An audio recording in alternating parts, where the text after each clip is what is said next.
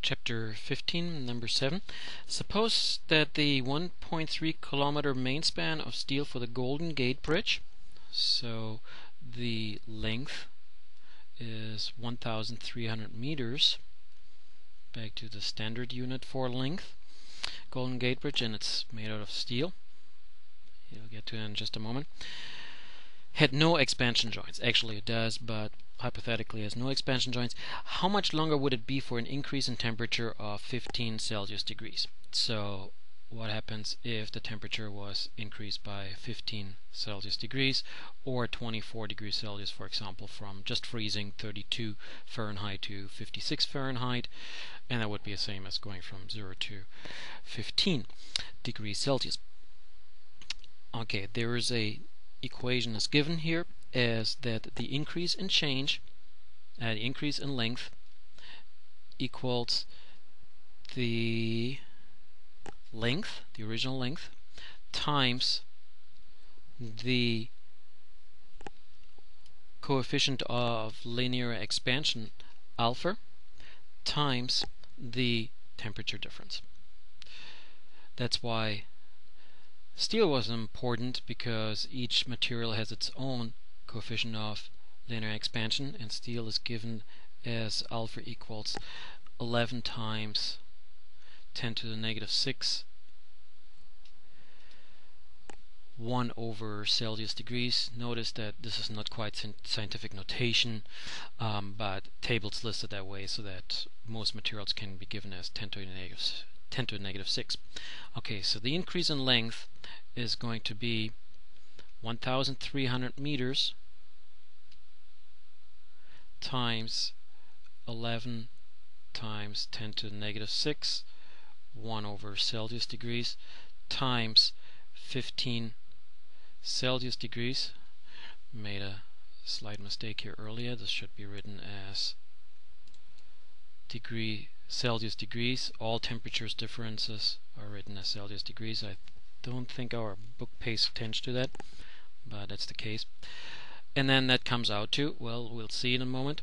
First of all, these units here divide each other, and we will come up with simply meters.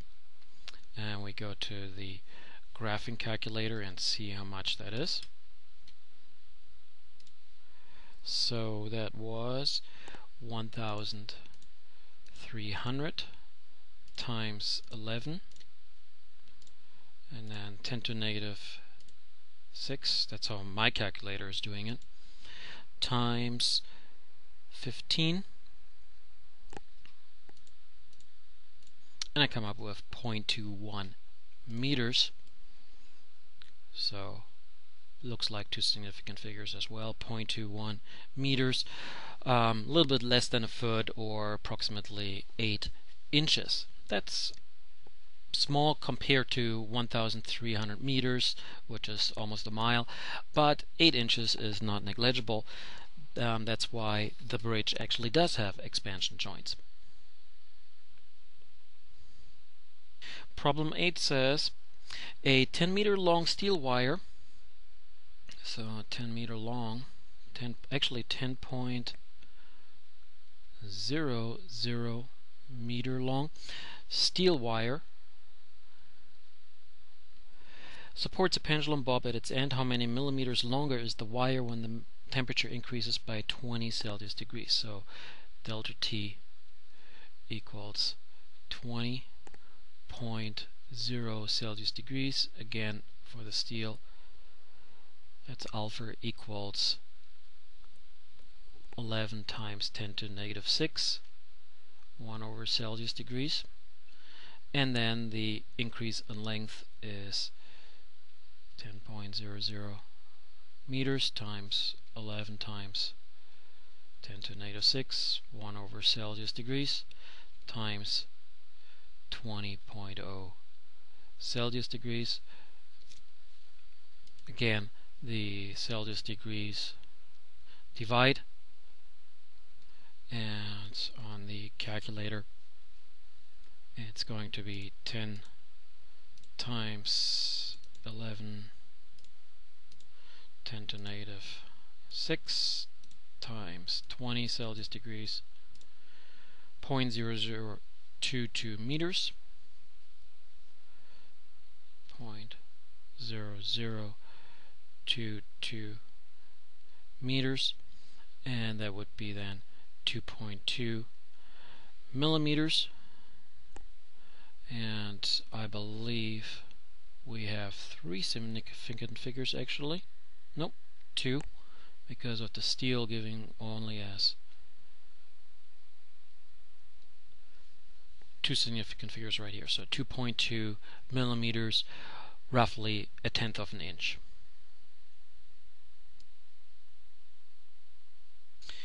Number 9 says 2 equal lengths strips of aluminum and steel are heated. Which expands more? How much more? That is, by what factor is one expansion greater than the other?